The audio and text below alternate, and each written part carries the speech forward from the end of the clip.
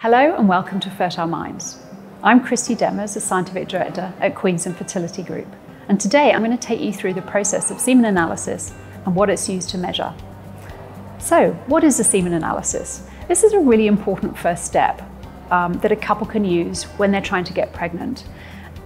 And it's a male fertility test, and it uses a microscope to examine a semen sample in great detail. And there are a few different components of this test that the scientists carry out on the semen sample. I'd like to take you through the different parts of that and explain why they're important. The first thing we measure is sperm concentration. This measures how many sperm there are in the sample and is also sometimes known as the sperm count. The number of sperm, as I'm sure you can appreciate, is really important. It's important to measure because if this number is low, this may be why a couple is having trouble conceiving. This is actually measured in millions of sperm per mil of sample. The next thing we measure that's also important is called sperm motility.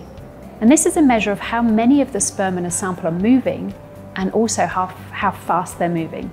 And again, this is very important to measure as this measures the ability of the sperm to swim. And if very few sperm are swimming well, then this can actually affect fertility because the sperm will not be able to swim to the egg, for example. If we see that sperm motility is very low, then we carry out a test called sperm vitality. And this measures how many of those sperm are actually alive in the sample. The next thing we measure is morphology. And this is how the sperm look down the microscope, so looking at their shape and size. The reason we look at sperm morphology in detail is that the shape of the sperm is linked to the sperm's ability to fertilize an egg. So one interesting fact is that most sperm are actually abnormally shaped in most samples. And even a sample with only 5% normal looking sperm is within the normal range of samples. The other things that we measure in the sample are volume, so how much of the sample is produced, and viscosity, which is how thick the sample is. And both of those measurements can be a very important indicator of fertility. There's some other less frequent tests that are carried out, and they may be requested by your fertility specialist. For example, measuring whether there's any sperm antibody binding or if there are levels of DNA damage in the sperm.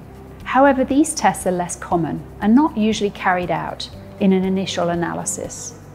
So what type of report can I expect following my semen analysis? The semen analysis result will usually be produced and sent to your doctor within at least 24 hours of your procedure. The results of your sample will be compared with normal values, which are known as the WHO or World Health Organization reference values. And this is just an important comparison tool for us to use when looking at the results of your test. Like I said at the beginning, this is a very important test that should be carried out as a first step if you're keen to start a family. What happens after the analysis?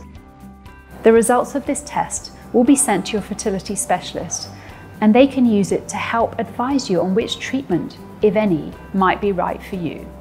So some treatment options include the following. If your sperm concentration or motility is low in the sample, then your fertility specialist might recommend the use of ICSI. ICSI is intracytoplasmic sperm injection, and this is when an individual sperm is selected and injected by the scientist directly into the egg as part of the IVF procedure. Another option is what's known as testicular sperm aspiration, and this may be recommended for patients who have very little or no sperm in their sample. This is instead when sperm is taken directly from the testes. Another option is what's called microepididymal sperm aspiration, and this is for very difficult cases when it's very hard to get hold of a semen sample, but this is something your fertility specialist can speak through in much more detail. How do I go about booking a semen analysis? The best way to get a semen analysis is to see your GP or fertility specialist who can refer you to an andrology lab for testing. So yes, to carry this out, the scientist does need to get a semen sample first. And it's also important for the scientist to be able to examine the semen sample not too long after production, as a sample can change over time. I hope you now have a better understanding of semen analysis and how it works. Thanks for watching. For more videos on all things fertility, feel free to subscribe to Fertile Minds.